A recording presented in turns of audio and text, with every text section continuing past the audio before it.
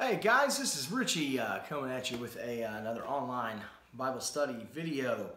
We are in the book of John. We are in John 4, and we're going to run through John 4, verses 46 through the end of the chapter, and then 5 all the way down through 5:17. So the end of 4, beginning of 5, that's where we're at. So if you will, go ahead and grab your Bibles and take those out, turn to John 4, and then we'll go through that starting at verse 46. So this is what it says. So he came again to Cana in Galilee, where he had made the water to wine. And at Capernaum there was an official whose son was ill. When this man heard that Jesus had come from Judea to Galilee, he went to him and asked him to come down and heal his son, for he was at the point of death. So Jesus said to him, "Unless you see signs and wonders, will you not believe?" And the official said to him, "Sir, come down before my child dies." Jesus said to him, "Go, your son will live." The man believed the word, and Jesus spoke to him and went on his way. As he was going down, his servant met him and told him that his son was recovering. So he asked the hour that he began to get better, and he said to him, "Yesterday, the 7th hour, the fever left him." The father knew that that was the hour when Jesus had said to him, "Your son will live." And he made himself believe, and all his household. And this was now the second sign that Jesus did when he had come from Judea to Galilee. After this, there was a feast of the Jews, and Jesus went up to Jerusalem. Now here in Jerusalem, at the sheep gate, a pool in Aramaic called Bethesda, which has five roofed colonnades. In these lay a multitude of invalids, blind, lame, paralyzed. One man was there who had been an invalid for 38 years. When Jesus saw him lying there, he knew that he had already been there a long time, and he said, "Do you want to be healed?" The sick man answered him, "Sir, I have no one to put me in the pool when the water is stirred up, and while I'm going, another steps down before me." Jesus said to him, "Get up, take your bed, and walk." And at once the man was healed, and he took up his bed and he walked. Now that day was the Sabbath, so the Jews said to the man who had been healed, "It is the Sabbath. It is not lawful for you to take up your bed." But the man answered them, "The man who healed me, that man said to me, 'Take up your bed and walk.'" They asked him, "Who is this man who said to you, 'Take up your bed and walk'?" Now the man who had been healed did not know who it was, for Jesus had withdrawn, and there was a crowd in the place. Afterwards Jesus found him in the temple and said to him, "See, you are well. Sin no more, that nothing worse may happen to you." The man went away and told the Jews that it was Jesus who had healed him. And this was why the Jews were persecuting Jesus, because he was doing things on the Sabbath. But Jesus answered them, "My Father is working until now, and I am working." All right, so that was the end of John 4 and the beginning of John 5. Here in this passage, we've got a couple miracles from Jesus. Jesus heals the official's son. Not in a normal, typical Jesus-like fashion where he just tells the official, "Hey, your son is healed, go on home, everything is good." And then in the beginning of chapter 5 where he heals the man by the pool on the Sabbath, that's more of a typical Jesus healing where he says, "Hey, just take up your mat and walk, go on." He's actually there, he's actually present. He actually calls for the man to show a little bit of faith by picking up the mat. We'll get that to a little bit here in just a second. But I want to start off by talking about miracles in general. As 21st century Christians, we don't fully grasp and fully understand and fully appreciate miracles as much as we probably should. We don't see miracles in our day and age like they did back in Bible times. Now, that's not to say that Jesus isn't and God isn't working, that they're not, working in people's lives. Obviously, God is sovereign. God shows providence in people's lives. When people pray, God will choose to work in that the way he does. But as far as, just a person walking up to a paralytic and saying, "Hey, get up your mat, pick up your mat and walk," or, "Hey, hop out of your wheelchair and walk away from this." We really don't see that. We see people like Benny Hinn or something like that on, asking for money and doing crazy stuff like that. But, those are, obviously proven to have been scams in the past, so it's kind of hard to trust that, hard to believe that. A lot of the reason why we don't see miracles in our certain day and age right now is if you look through Scripture and you look through the Bible and you see when miracles happen, they happen at a certain point in time. When you look at Moses and the miracles that he performed, that God allowed him to perform, and you look at Jesus and the miracles he did, and then if you look at, you know, some of the major prophets, the miracles they did, and if you look at Paul and Timothy and all them and all the miracles they did, if you look at when they did their miracles and how they did the miracles and the reason they did those miracles, you can understand why we don't really see them as much anymore. The main reason, there are two big reasons why miracles were allowed by God to be done here on this earth. And number one is because they were there to reveal God to the people. When Moses would come, to do miracles, he did those miracles to demonstrate that he had authority, to demonstrate that he was God's spokesman. When he went before Pharaoh and he did, and all the plagues came down, those were huge miraculous signs. Those were major things that showed that, yes, this was from God. This was from an all-powerful being that was in charge of everything. It gave validity to what Moses was saying, and it basically proved that he was from God. When we look at the prophets, they were given this awesome word to speak to the people of Israel, to tell them that they needed to repent and they needed to turn back to God and this kind of stuff. Well, if they would have just come to the people and said, you need to do this, this, and this, they would have had absolutely no authority, no validity whatsoever. So through those miracles and signs and wonders that they did, that showed the Israelites and showed the people of Israel that, yes, these people were valid and that they were who they said they were, and that they were really from God. It revealed God to them. Excuse me. Anyway, so that verified their authority, and that God granted them this ability to perform miracles. Getting into the New Testament, obviously, when Jesus was doing all of these miracles, that was the validity that he needed, showing that he was the Son of God. We talked about Nicodemus back in John 3. He recognized that Jesus was from God because of the signs and wonders that he was doing. The first thing Nicodemus says to him is, teacher, we know that you're from God because of the signs you're doing. So Jesus comes in and he's doing miracles. He's turning water to wine. He's healing people. He's helping people. He's bringing people back from the dead. All of these signs, all of these wonders, all these miracles that Jesus is doing is revealing that he is from God. It is a revelation of God that this miracle is happening. Another reason that miracles happen are to show that God is still sovereign and is still in control, and that God's kingdom and the restoration of creation are one. Wayne Grudem said this. He said one of the purposes of miracles was to bear witness to the fact that the kingdom of God has come and has begun to expand its beneficial results into the lives of people. This is what Jesus was talking about in Matthew 12:28 when he says, but if it is by the Spirit of God that I cast out demons, then the kingdom of God has come to you.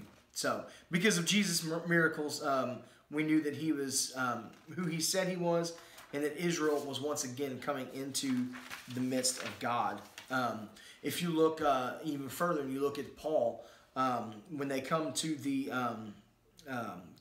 Jerusalem Council in Acts 15, there's a large dispute of whether Gentiles need to convert to Judaism and then to Christianity. There's this big thing. Well, Paul and Barnabas get there and they're talking, and the whole reason that the council is listening to them is because of all the miracles that they have done. Acts 15:12 says that the assembly fell silent and listened to Barnabas and listened to Paul because they related what signs and wonders God had done through them among the Gentiles. So the miraculous word of God served to the Jewish Christians. God was working in a unique way among the Gentiles. So it's pretty big.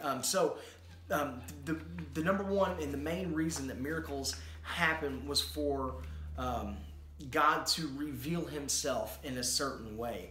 The reason that Jesus did miracles, the reason that Jesus healed this official son and healed this man who was paralyzed, was so he could reveal himself as the Son of God. And through that revelation and through the miracles, they would become to believe that he was in fact the Son of God who he said he was.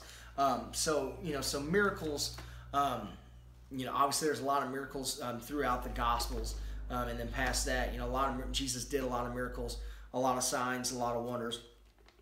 So it's very important for us to understand, what is going on in the miracles and all that stuff. All right, so John 4:46. He comes back to Cana. This is where he turned the water into the wine. Now remember, if you follow his plot, he was in Galilee, which is in the southern part of the Israel area, and he was down in Judea.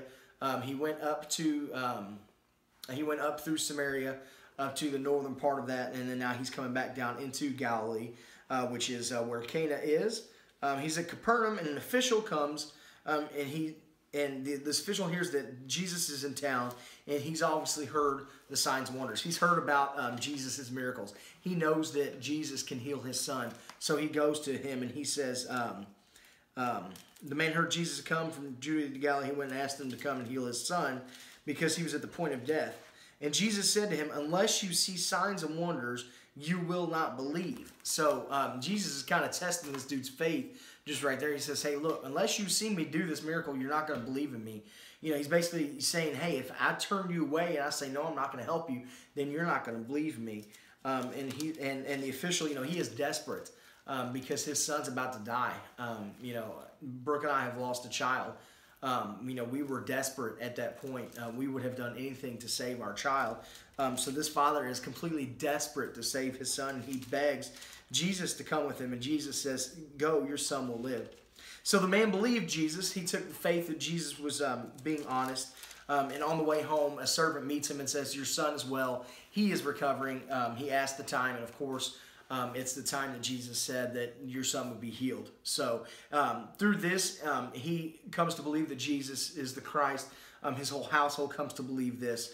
And I'm sure they went on to be followers of Christ throughout this. So it says on here, this is the second sign that Jesus did when he was in Cana. Obviously, the first one was the water into the wine. But still, throughout the whole region, he had been doing miracles. So his the reputation had started to build there. So after this, there was the Feast of the Jews. It's on the Sabbath day, and they head down to the pool of Bethesda. This is a interesting little tidbit here. This is an interesting little story here of this paralyzed man. He is at this pool, and basically this pool, the pool of Bethesda, this was a famous pool back in the day, and basically what the lore of it was, what the story of it was that once a day around high noon, the angel of the Lord would pass through and stir up the water in the pool, and the first person who would get in the pool after that water had been stirred, would be healed of whatever ailment they had. So that's what's going on here. So you go to this pool, and there are just people all around it who need to be healed from various afflictions. There's some that are paralyzed. There's some probably have leprosy. Some that are sick. A lot of stuff going on. So Jesus goes down. There's a multitude of invalids is what it says. That's, a multitude of invalids. So just a lot of people who need to be healed. Blind people, lame people, paralyzed people. Well, there's this one man who's been an invalid for 38 years. So this man has just been in bad shape probably his whole life. Jesus sees him laying there, and he knows he's been a long time. He says, do you want to be healed? Hey, think about that question. Jesus says, do you want to be healed? I'm sure the guy probably looked at him like, what do you think? What do you think? Do I want to be healed? Of course I want to be healed. And the sick man said, sir, I had no one to put me down in the pool when the water's being stirred. So while I'm going down, someone gets there before me. So this man, he's an invalid. He's like, there's no way I can get down there. I have nobody to put me in. By the time I get down in there, there's already been somebody in there. I have no chance. I've got no choice. I got no way to get down there. I've got no hope. So here's Jesus, and he says, get up, take up your bed, and walk. And at once the man was healed, and he took up his bed, took up his mat, and walked. So here's this man. He has not been able to walk his entire life, 38 years. He can't get to the water to be healed when the angel passes through.